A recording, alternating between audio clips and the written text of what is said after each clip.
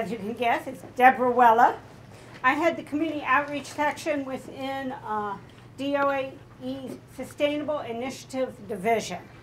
I'm here with Carol Barth, who is part of what we call the COPE team. And we're going to talk to you about today rain gardens. How many of you were at the workshop last week?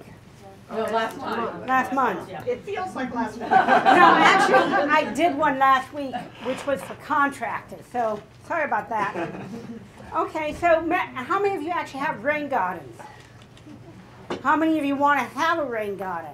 Yeah, oh, that's great. Well, then many of you already probably know what a rain garden is. And what makes a rain garden different from a regular garden is how that water gets to it and what happens to the water once it's there.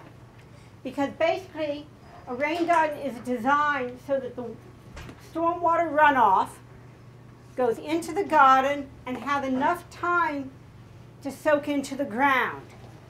Typically, you want it to stay there for about 24 to 36 hours, maybe 48, not any longer.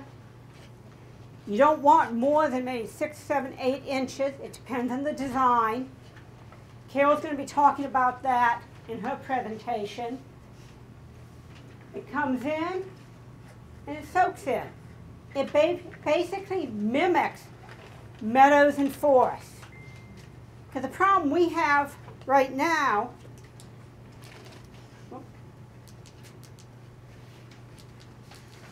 there we go, is that we have so much impervious cover that we have polluted stormwater runoff coming off.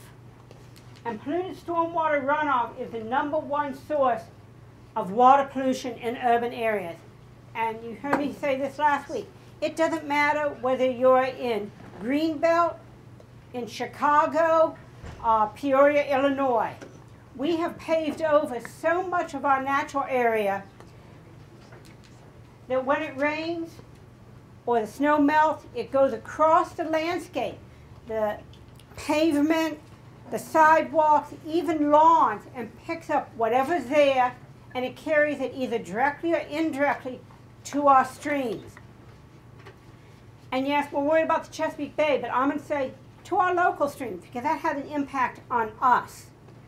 It affects our recreational ability. It impacts aesthetics. It can even increase what you're paying for clean water. Because my guess is everybody here gets their water from WSSC. The dirtier that water is, the more it's going to cost to get it cleaned up. And you can make a bet it's not WSSC taking that cost. Who's it going to be passed on to? Us. So what we want to do is everything we can to keep that water clean.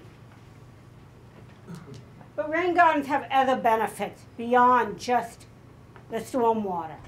Yes, it keeps the water clean, but it can also help you if you have a ponding or erosion area. You have that wet spot. It gets wet, then it flows into your neighbor's yard, and then it becomes polluted storm water. That was an example that was just kind of mentioned to me where somebody had a seepage, you know. Well, if you can keep that water on your property, keep it from getting dirty, that's great. Use that rain garden, and it'll help you with solving a problem. Reduces bacteria. Recharge of natural groundwater. That's something most of us don't think of. But the more we put that impervious cover on, less water going in. What keeps our streams flowing during the summer? Groundwater. That's why many streams that people remember used to flow in the middle of the summer don't flow anymore, because there's no groundwater to recharge it. It all flows off in that really flashy, massive amount. Another one that is good for your wallet, if you install a rain garden, you can apply to get a reduction in your clean water fee. And I'm smiling because I'm being videotaped. I'm going to say, this is what people think of as the rain tax. It is not a tax on the rain. It is a fee on the amount of polluted stormwater coming off your property. If you put a rain garden or any of the practices that's described in the other room, you can apply for a reduction in your clean water fee. Other benefits beyond that, rain gardens are beautiful. They attract wildlife. The Baltimore checker spot, endangered. Hummingbirds, bluebirds. Bluebirds used to be numerous. They're getting rarer and rarer. All these things are beautiful. You need to think about whether your yard has the space and it's suitable for a rain garden. Many people in Georgia County, particularly inside the Beltway, have very small yards. And it's very important to place that rain garden at least 10 feet away from the house, either your house or your neighbor's. Why? You don't want the water going in and going back to your foundation. Concrete might solve one problem and create another. Make sure you call Miss Utility and do that at the planning stage. You know, even if you don't plant for a whole year, call Miss Utility and have her come out twice and mark those spots. But do it in the planning stage. It's horrible. You do all this wonderful planning, you call Miss Utility and she goes, you can't do it there. And then, you know. You don't want to plant it under a large tree because of the roots. You also want to think about where are the drip line from the tree. Where is that canopy line? Look for natural areas that are low-lying where it ponds. If you want to do a rain garden, then have we got the program for you.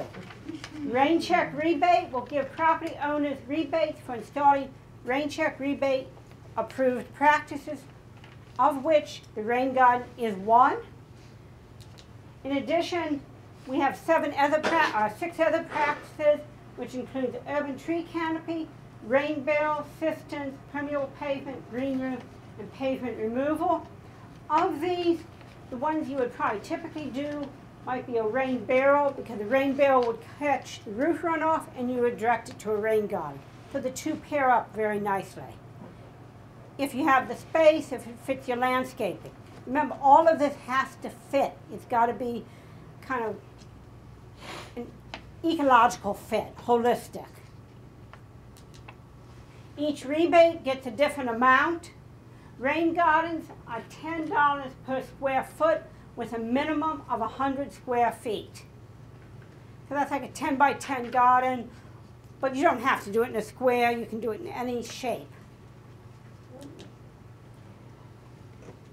If you apply for Rain Check Rebate, residential is $4,000 maximum per property and $20,000 maximum per property. That is not per project. That's a lifetime maximum. So you could do a combination of rain gardens and trees, and if you hit that 4,000, that's it. To be eligible, you have to be a property owner in Prince George's County. You have to own the property. But it is open to all property owners, homeowners, members of housing co-ops. If you are a member of a housing co-op, all you have to do is get a letter from the co-op saying it's okay.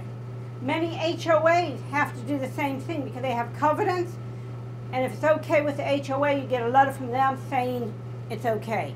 We do not supersede a covenant or anything like that. You have to be in line with your local ordinances, rules, etc.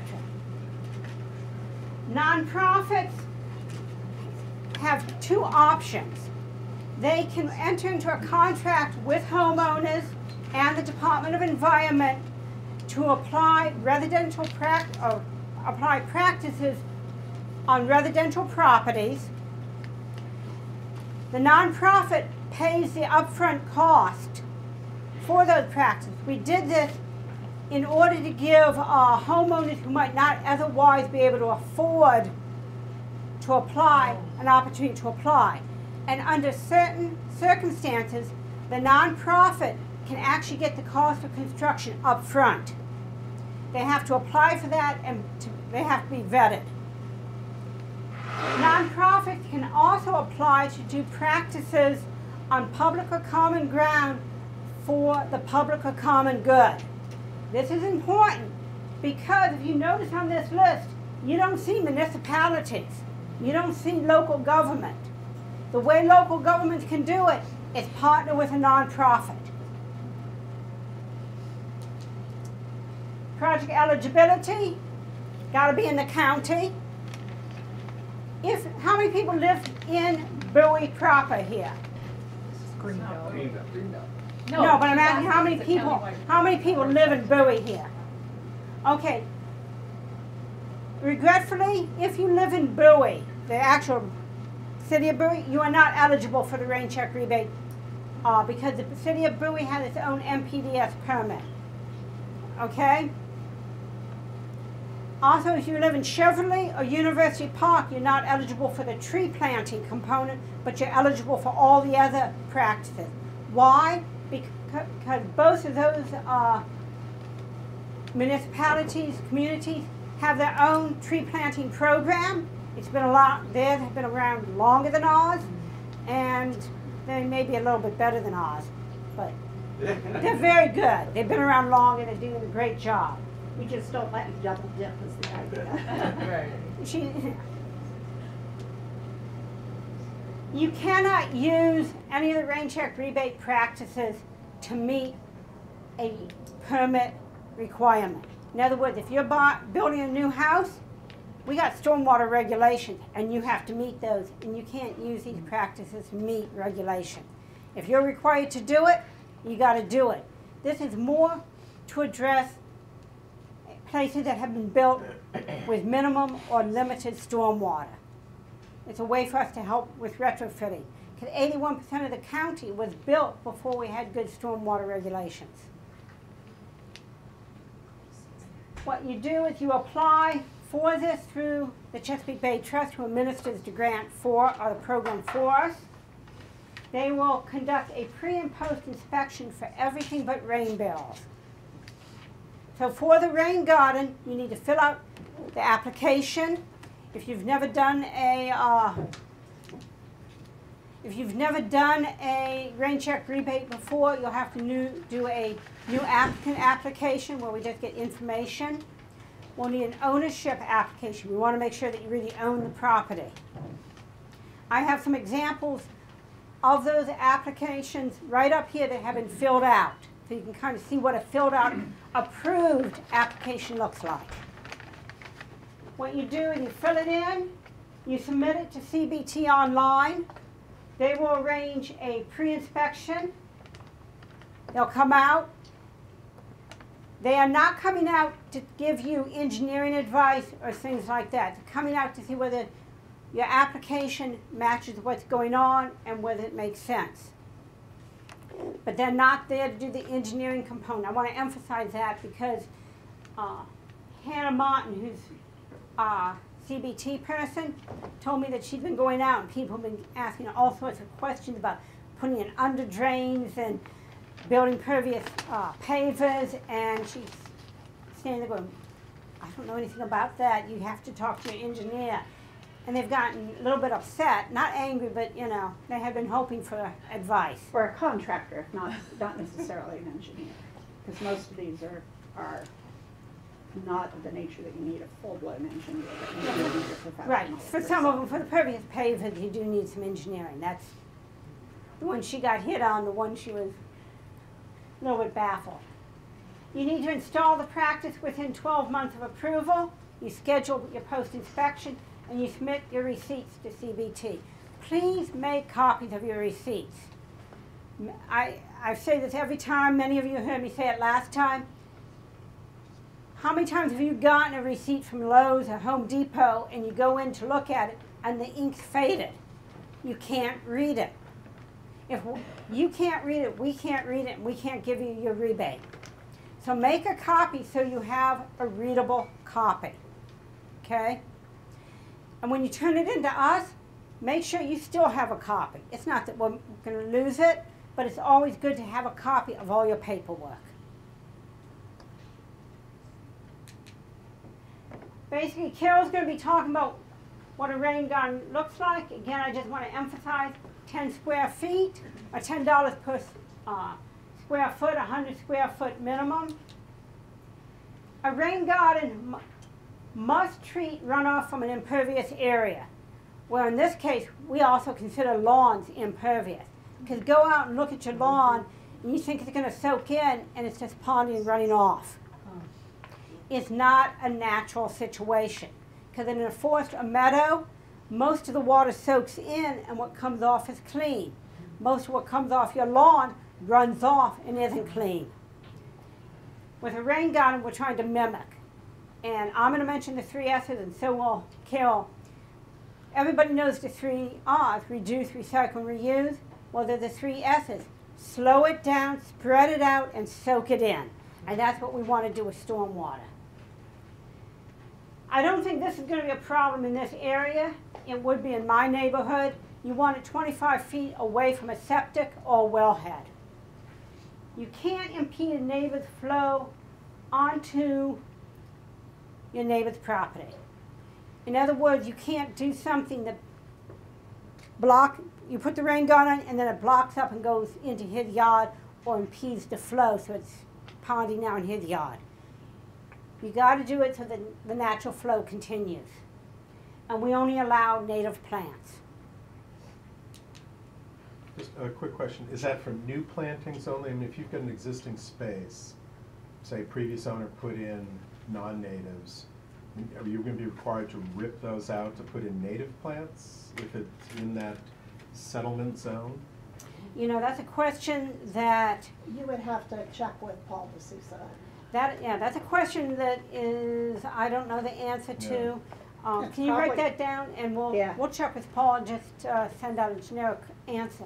But I would venture to say that it would be a case-by-case decision, because in the first place, if you're applying for a rebate, then you must be doing something, right? You're not just saying, oh, I already have this rain garden, give me money. You didn't pay any money for it, you know. This is not a program by which you make money, it's a rebate. So anything you didn't spend, you don't get back. But if you're doing some work, you're expanding it, say, or you're rejuvenating it, then that would probably be a case-by-case determination. And it would probably also be a function of what kind of non-native are in there. There are some non-native that the state of Maryland doesn't even want around anymore. Porcelain berries, things like that. And if they were in there, something, English ivy, we'd be asking you to take it out. Okay, there are certain questions you should ask when you choose a contractor. You know, you want to know how much experience do they have in installing a rain garden. And I should back up a little. Most of the time you can do your rain garden yourself, but there are times when you might need someone to excavate, or maybe you're doing a bigger one, or maybe you just, you know, don't want to do it. You want the rain garden, but you just want somebody else to put it in. But you want to make sure they have experience. You want to get those descriptions of the practices, of what they've done. I mean, I could go to your house and talk a good talk, and you'd think that I'm the best person for the job, I know everything, but then when it comes time to actually doing the design and getting the slope right, you know, I've done stuff in my home, but I wouldn't be the right person. You know, you want someone who's done it, knows how to use the equipment, has experience, get the references. In general, you want to make sure they're insured, bonded, certified, and trained. Ask them to explain what services are included. You know, don't take anything by surprise. Have them write it out. Have them give you an estimate. Also, ask before they come out, are they going to charge you to get this estimate? Because if they're going to, you know, some people come out and give you an estimate for free. And some say it's going to cost you $100 for me just to look at the house. Check beforehand. You know, and ask about heavy equipment. And after the last one, we were supposed to send out a list of contractors. We will do it after this one to everybody that went to the first workshop and to this workshop, and we'll do it again after the third one. So just make sure everybody gets it. And that's basically, I'm open to questions. Carol's going to go into more detail on the components of a rain garden and things like that. I don't know if this would be Carol or you, but on our property, we get rain from. So we want to get a little bit more into the details of rain gardening. Let's make it a verb. Let me stop though and say I'm told that in it's the town newspaper that you were referring The to. News Review. The News Review. Thank you. I couldn't remember the name. They listed the workshop time here as 10 to 12. We actually have planned for 10 to 2, which is why the snacks are so very important.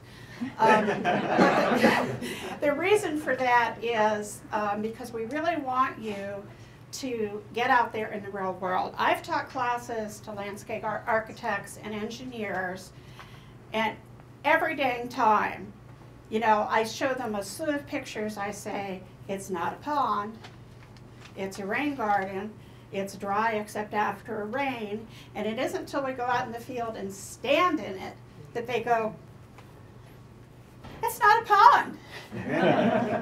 So, you know, if that, you know, a lot of us learn best by experience, and if it's true for the professionals, it's true for the rest of us. So that's what we have planned for today. All right, so where do you place your rain garden? Well, first, where does the rain go in your property? That was the subject of our first workshop, which was how to conduct a stormwater audit. Now, I know this is painfully obvious, but again, you would be surprised even, you know, by some engineers who kind of think, well, you know, we pump it uphill over here and we do whatever. No, you know, all of this is about working with nature and mimicking nature to the best extent that we can. Now, you may have, we talked about, I know you can't see this, but I'm just reminding you from the packet from last time, that as you walk your property and you look at where the rain goes, you can also be looking at what issues you have. You know, do you have run-on from another property, as several of you mentioned? Do you have erosion? You know, what's going on? And as you look at these problems, what we hope that these techniques, not just rain gardens alone, but all of these cool, simple retrofits that you can do, like rain gardens and rain barrels, will be turning those problems into opportunities so that you really end up with improvements. So again, looking at the components of a rain garden, you have to have a way for the water to come into the rain garden. Again, I know you're like, well, duh, Carol. Yeah. I've seen rain gardens where the rain could not get into the garden, okay? I've seen pretty much every stupid thing that could be done, up to and including a construction site where they thought, oh, this rain garden looks like the best place to wash out the cement mixer. Okay? So we're going to go over some obvious ground just in case. You need a ponding area. It has to have an area to hold the water. Now, you know, the slide that Debbie showed you said 6 to 9 inches, and that's usually for a more engineered, heavy duty, what we call a bioretention. For most of us in rain check rebate, we're talking like 3 inches, you know, 3 to 6. So it's not necessarily a huge construction project. You have to have a way for excess water to get out. So we all were reminded, was it just last week, we sometimes get really, really big storms. And so there will be times where you will get more water than your rain garden can hold. And so you have to have, you know, be prepared for that. And of course, you have the soil, the mulch, and the plants. Now, you can use ground cover instead of mulch, but you need to have a really good ground cover that's present at all times, because that top layer is actually very important in filtering out the pollutants.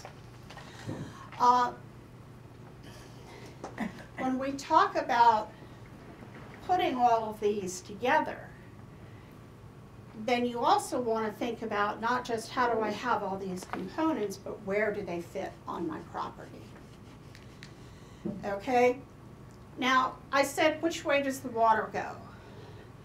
Well, you can cause yourself some problems if you do what we call an inline rain garden, which means if the flow of water is like this table, and I'm the rain garden. Okay, I'm going to get the full force of that water.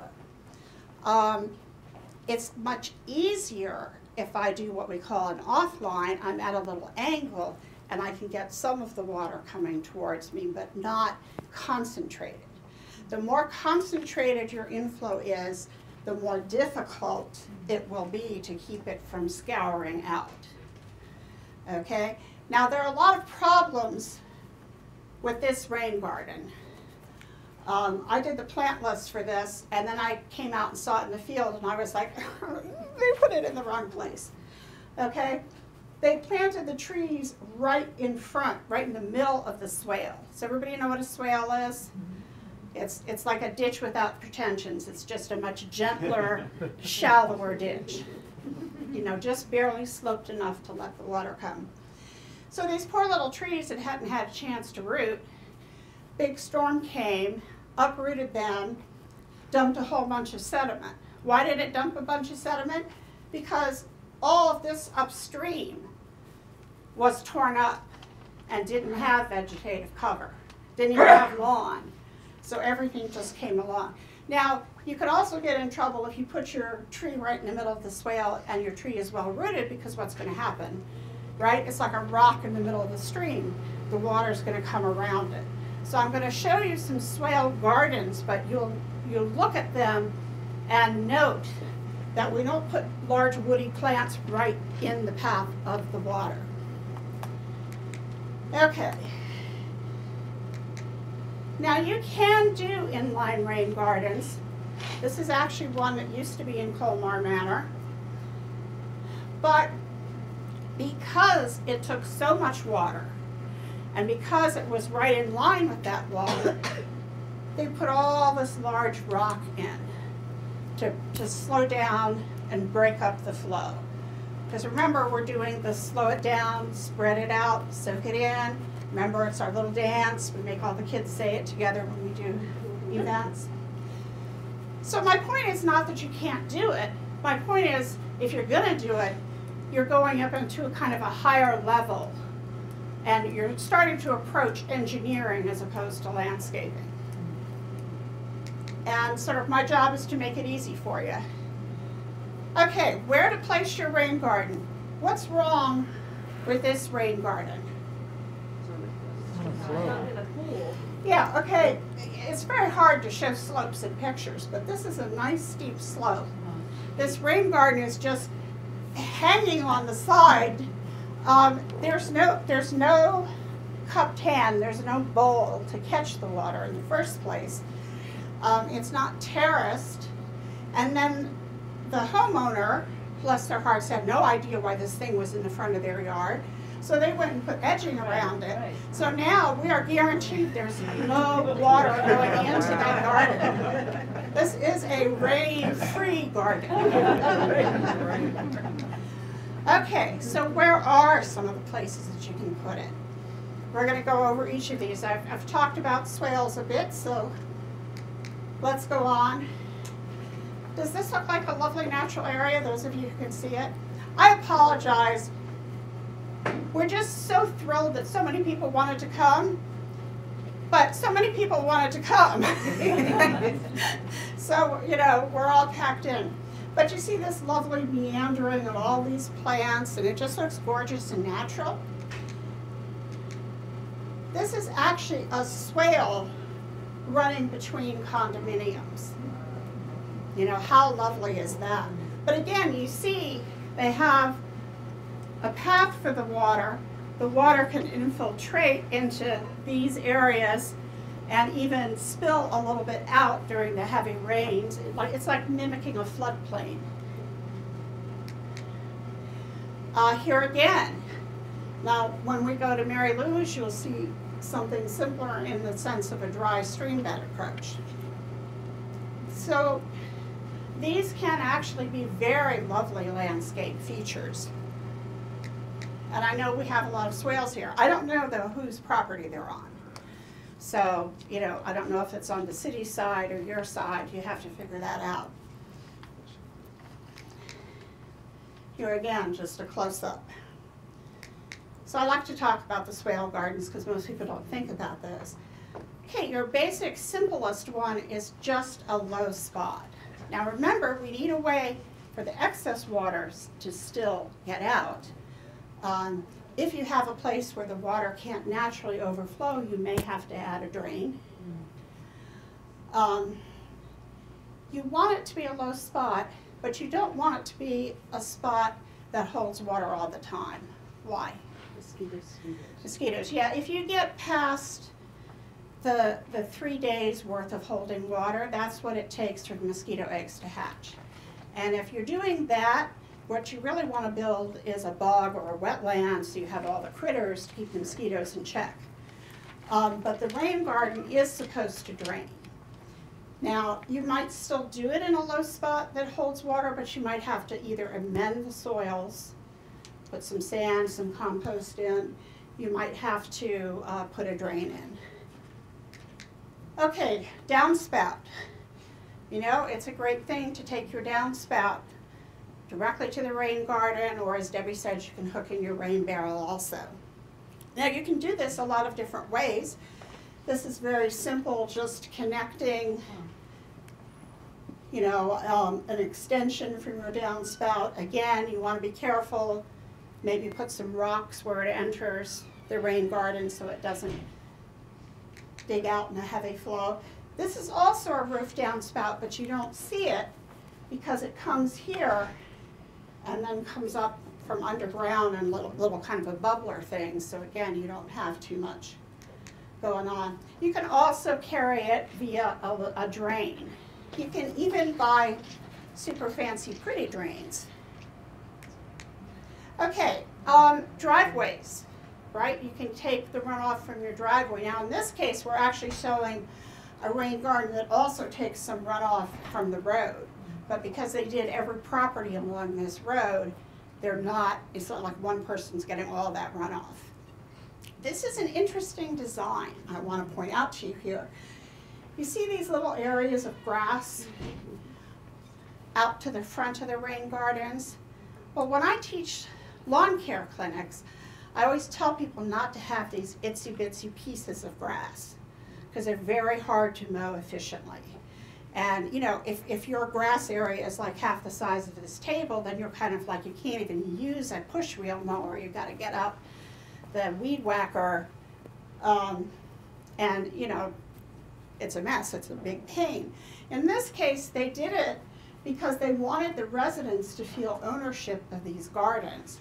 And they figured people would come out and maintain the lawn because they were used to lawns.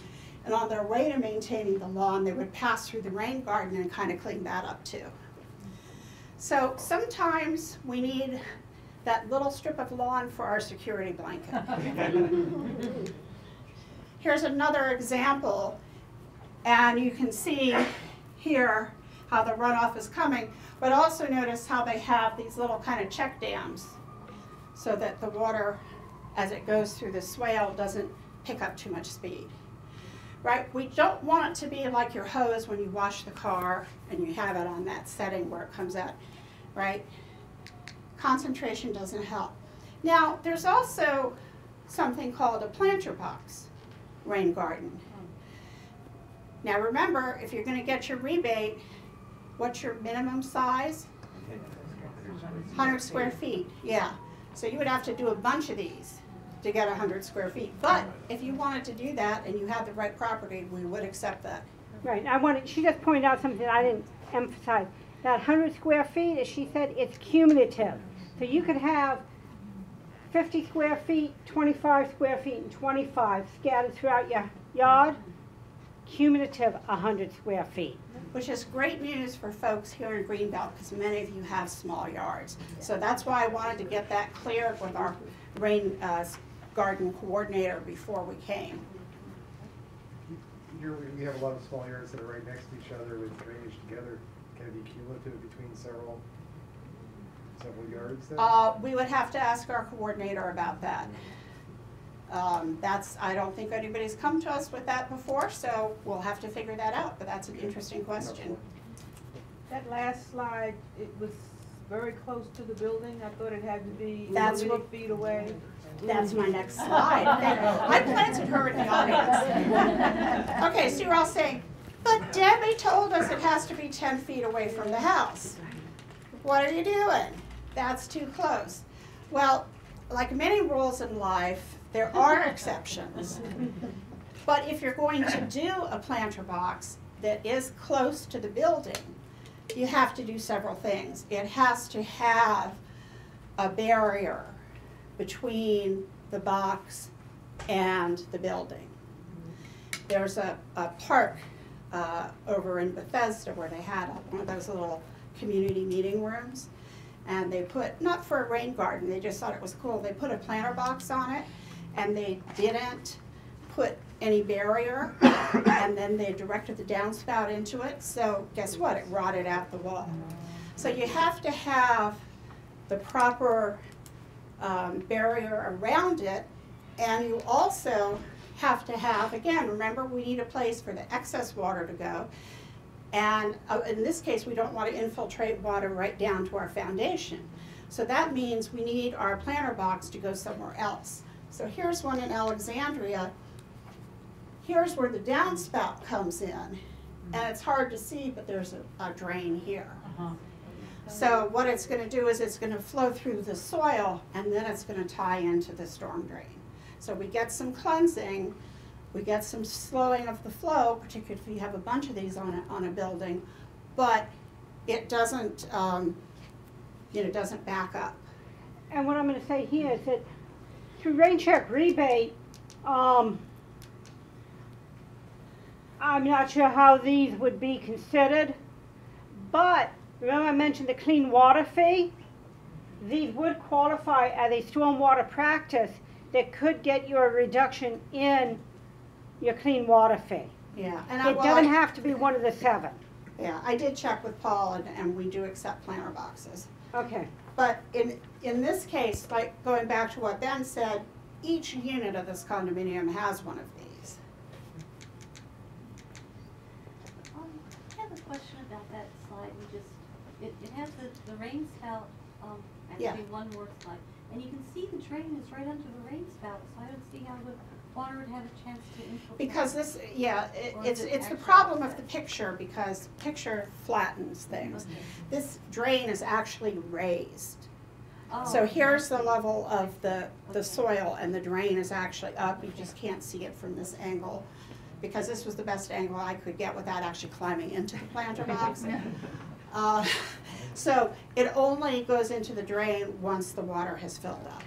You'll see this, I think when we go outside, you'll see a similar setup where you'll see raised drains. And you might have wondered why they're sitting up like that. That's why. See, here's another example of a planter box. And we even can do this in a street where you can funnel some of the water in. Now, what if you do have a slope? Well, you can do something called a slope weed garden, where you kind of have like a terrace thing. And in this case, you're letting the water fill in and then slowly trickle, and fill in and slowly trickle. How is it trickling? You have openings. Now, you In- can't in really that see it wall, from sort of. here, but yeah. Okay. Here's another example where it's a little more obvious. This is a more, this is an apartment building, so again, it's more constructed. Again, this is where it becomes critical to understand how much flow you've got, right? Because you need to know that it can handle what's coming, and whether or not you need a drain at the bottom and those kinds of things. So, figuring that out is actually not super hard. I am really, really lame at math. Whenever numbers come up, you'll see me look at Debbie for math girl, save me. But it is something that you can do, and it's in your guidelines actually that are in your packet. We also have in your packet a nice handout from Extension on how to measure your yard, because some of us didn't do that well in geometry. But how big should your garden be? Well, the general rule of thumb is 20 to 30% of the impervious cover that's draining to the garden. Because remember, you have to be treating some impervious cover with your rain garden, or we're not giving you a rebate.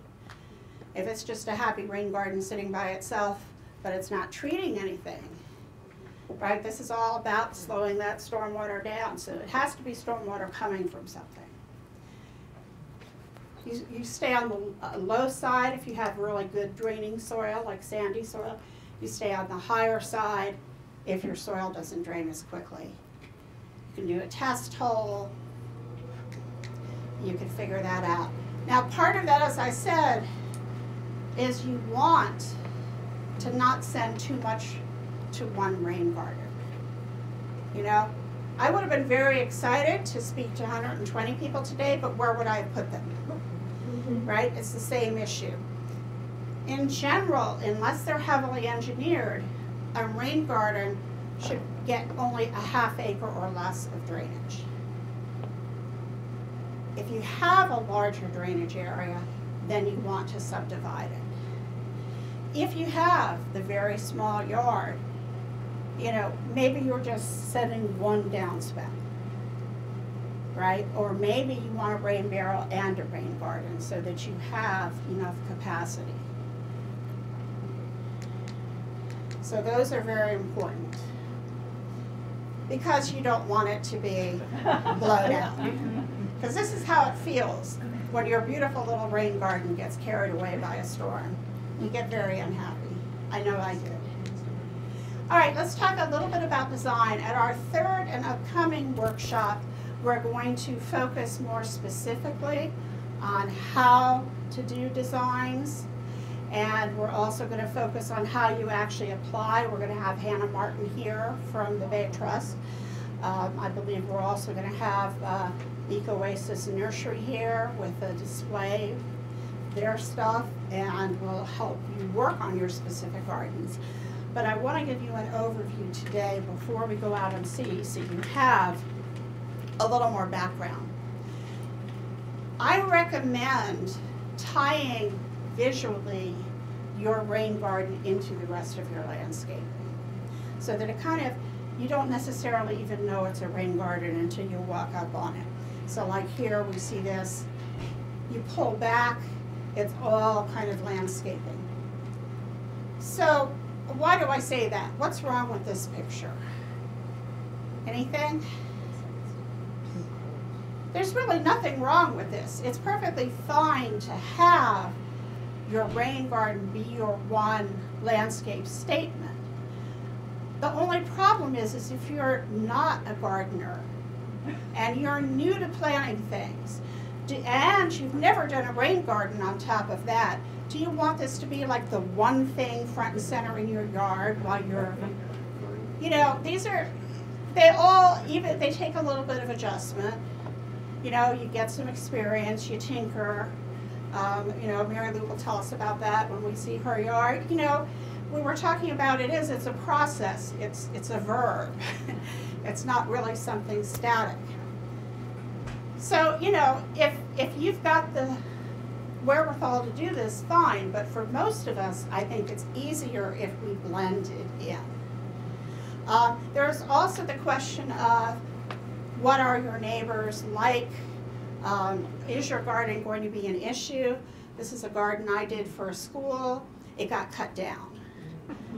Right? It got cut down because the plants were tall, and because it attracted dragonflies, and the kids and the teachers were scared of those big bugs.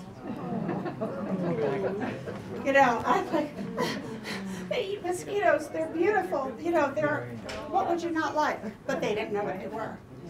So, you know, you want to think a little bit about your context to have a successful rain garden. Now, Greenbelt, you have your history, it's a very cool place. This is probably not so much an issue for you here, but in a lot of communities, it really is. There's a designer, Colston Burrell, my favorite story of his is he put a prairie, big, tall, little, but big, tall plants in his front yard. The neighbors hated it. They reviled him.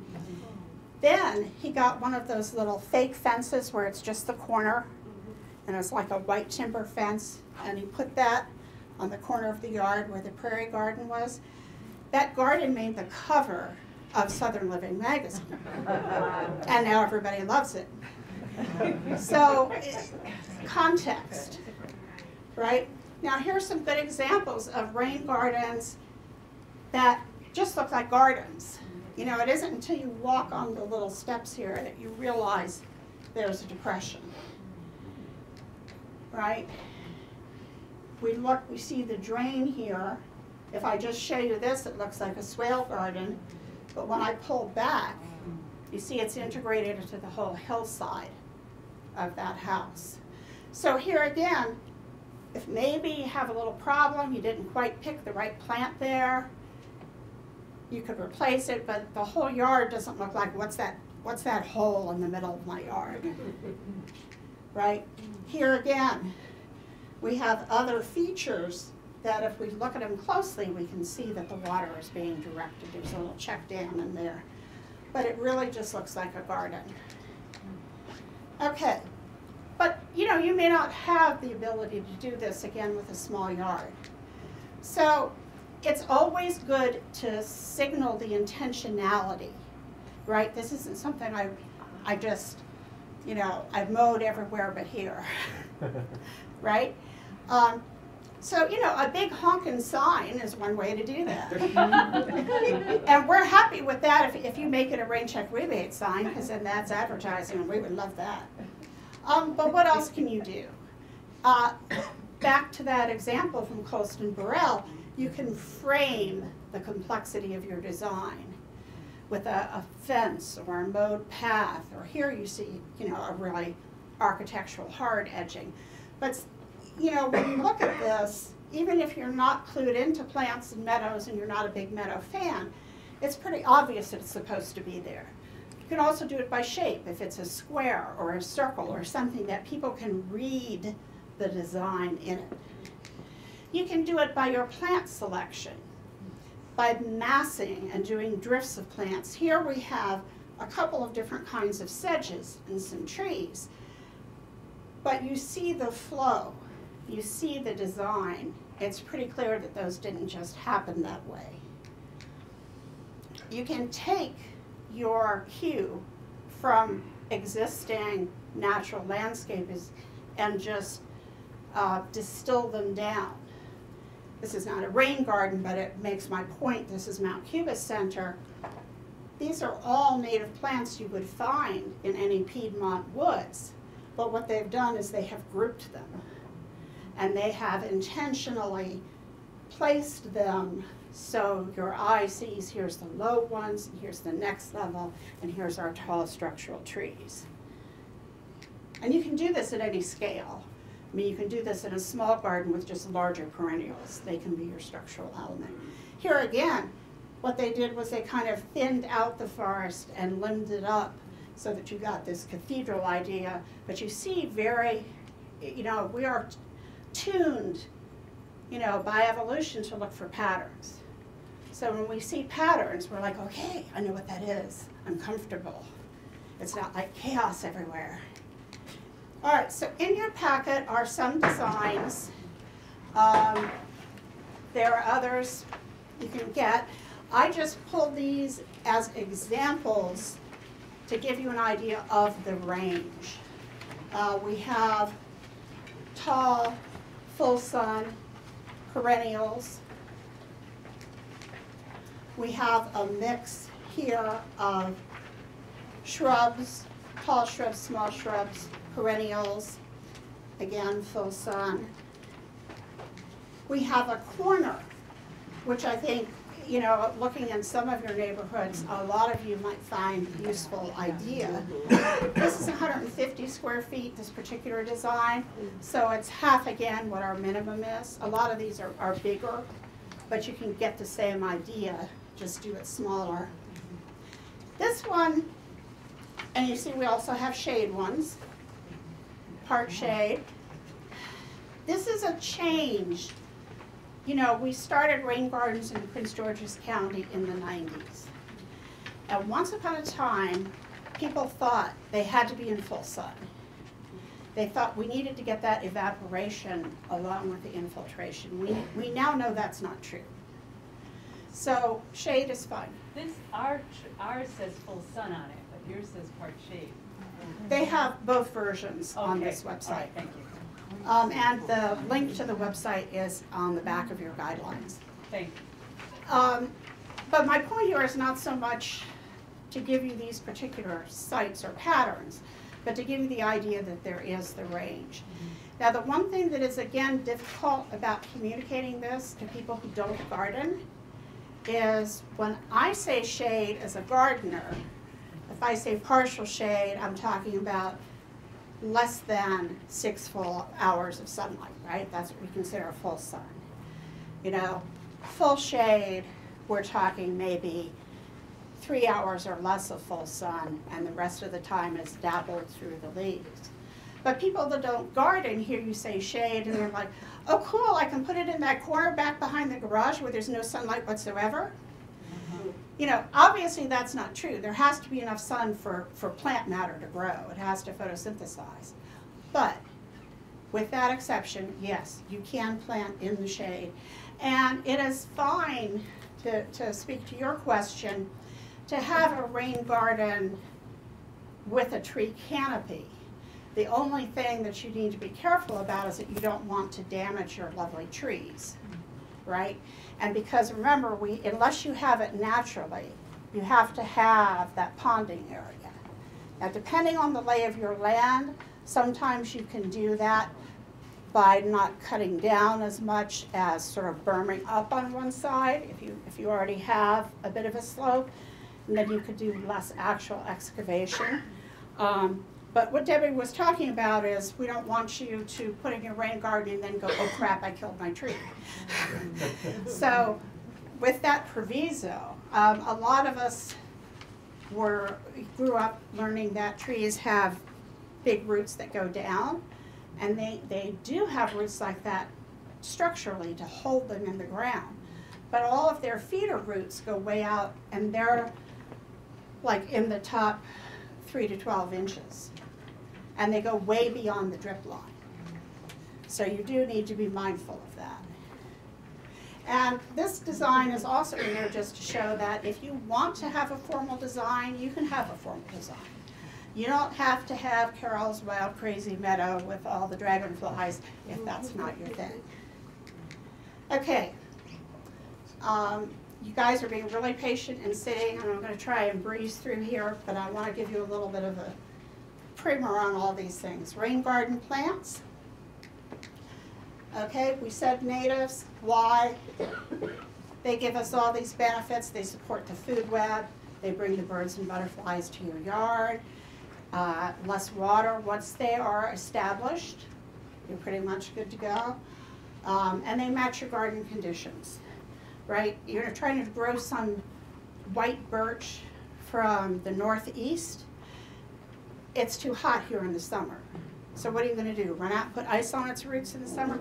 You know, it's much better to pick the plants that like what you have rather than try to change what you have to match the plants you want to grow. And the way we do that most easily is with natives. And my favorite reason is they provide a wonderful sense of place, right? If I see this, I know I'm somewhere in the Sonoran Desert. If I see this, I know I'm somewhere in California or Oregon with the big trees and the sword ferns. If I see this, I'm really lucky I'm on vacation. And if I see this sweet bay magnolia and pitcher plants, I know I'm in a magnolia bog, an ecosystem that has only ever existed in Prince George's County, the district, and a little bit of Northern Virginia. That's here. That's home. Where can I see a magnolia bog? You can go to Suitland Bog, and once a month or so, I forget the ranger's name. Check with Maryland National Park. Yeah, go on the park and planning, and they do have walks. I recommend it. It's fabulous. So They have where is pitcher this plants. house? Right? Is it Alaska? Is it Texas? Is it summer? Is it winter? I don't. Well, there's chairs on the porch. Maybe it's summer. Maybe if they had a pumpkin, I'd think it was, you know, Halloween. I don't know. just a couple of quick plants. Debbie brought the book format. This is also searchable online, and you have the link in your packet. I think you can only get it online and download it now. Yeah. So here are a few just of, not just good rain garden plants, but easy peasy plants that I happen to love, right? The blue false indigo, absolutely beautiful. Cardinal flower, which is also hummingbird candy. This is a great one to know, especially if those of you who have shade. This is a wet shade ground cover. It'll spread, and it's evergreen. And then in April you get these lovely flowers. And the leaves are kind of cool too because they're purple on the back. Just a couple, just to whet your appetite. Okay, maintenance. Well, the maintenance is really pretty similar to a regular garden. Assuming that everything's working, your inflow is coming in, right? We're getting water into the rain garden. It's not gouging anything out because it's too concentrated. When you have a big storm, you have a way for the extra water to go. If all that's working, then all your maintenance is regular garden maintenance, right? Weeding, right? We all have to weed. Watering when you first plant until the plants get established. I would throw one thing in there. When you do weed carefully so that you don't mistake that native plant that you want there for the non-native. If you're not familiar, go ahead and flag your garden so that you know what's going on. And if you do have a native that suddenly appears in a clump that it's not supposed to, that may be a native, but it may also be a weed because it's beginning to outcompete. Take it up. You may not want to throw it away, but you want it out of there. This is where a lot of gardens go wrong, is because people don't know. I've seen gardens where they pulled out all the plants that were planted and left the weeds. No, literally, I have. And sometimes you see ones where, invasives have come in. A weed is a plant out of place, so it's in the eye of the beholder. But there are some plants, invasives, those that damage ecosystems that we don't want. And if you got some of those take over your rain garden, they'll actually make your ponding area disappear. We have a little maintenance schedule in there, so we won't talk anymore about that. That's it.